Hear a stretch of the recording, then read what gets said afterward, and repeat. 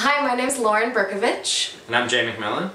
And our story is called Senescence, which means the state of being old or the process of becoming old. And the story starts off with our main character, George, who's an old man taking a ride on a ferry to a remote island. We see him standing on the ferry with dark glasses. He gets off at the ferry and meets a boisterous woman who he's known for a long time. They head to the store and get supplies for his time at the cottage. And at the store, we see him run into a glass wall, or glass door, and a little girl laugh next to him. And basically, in this lighthearted moment, we find out that George is visually impaired. He's totally blind. So they pull up to the cabin, they walk past this big blue tarp, and none of them kind of pay any attention to it. But that's the one thing that the audience is focused in. He realizes it's getting dark and he needs some wood, so he goes out and checks in the woodshed and there's no wood. Gets a little bit of wood, brings it inside, he rummages around in the liquor cabinet and finds this old bottle, obviously homemade, and he makes some concoction and he sits down in front of the fire and he has his favorite record playing, and for the first time we see George take off his glasses. And the shot ends just with this empty glass sitting on the fire sill, and we see from his point of view the glass come into focus.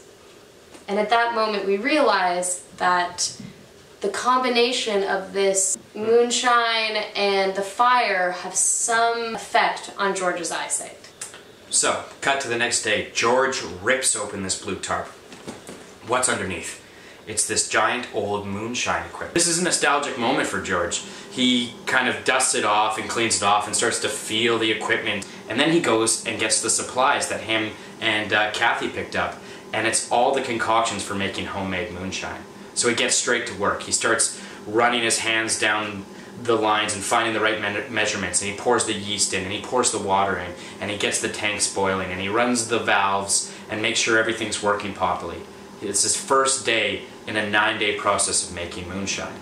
Now, the first day is, incredibly busy. The second day is incredibly busy. And then there's a 4-day lull where he has to sit and wait.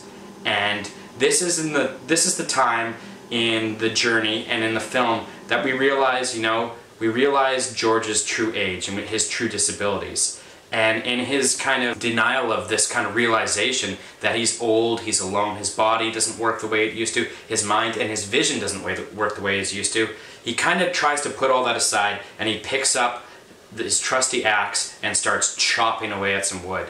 And he kind of gets addicting. This is more like an obsession now than it is a hobby. It's not a pastime, it's fully taken over his time at the cabin. So he's chopping, and he's getting more and more into it, and he's sweaty, and he's kind of filled with rage, and all these things that are coming back into his past are clearly going into the axe, and then it slips and it submerges right into his leg. George lets out like a violent, murderous scream as the rest of the wilderness remains still, and it's the next morning.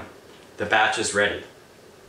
It's like Christmas for George. He wakes up like with the exuberance of a young child, injury and all. He kind of limps out to this moonshine batch and he starts running the valves and filling up these big glass containers. And you can just tell that all his hard work, labor, patience, everything that's gone into it, his dreaming and fantasizing about this moonshine, it's all coming true right now. He has something tangible in these glass jars. George, injured, loads up this giant wagon full of this moonshine and heads into the forest. And he comes into this clearing, this big meadow, and there's this giant bonfire structure built.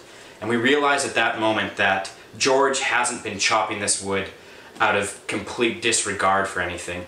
And he hasn't been refilling the fire shack or building fires in the cabin. He's been building this massive structure. And this moonshine that he's been making isn't for consumption. It's the liquid, that is the gasoline that is going to stoke his fire. So in kind of a primal motion, he starts spreading the gasoline all over the fire, and he strikes up a match and he tosses it into the fire and takes off his glasses, throws them into the fire and looks. And as George looks into the fire, we get a POV shot of everything coming into focus. And then we see his eyes glimmering with the reflection of the flame, and George can finally see. That's the story! That's the story.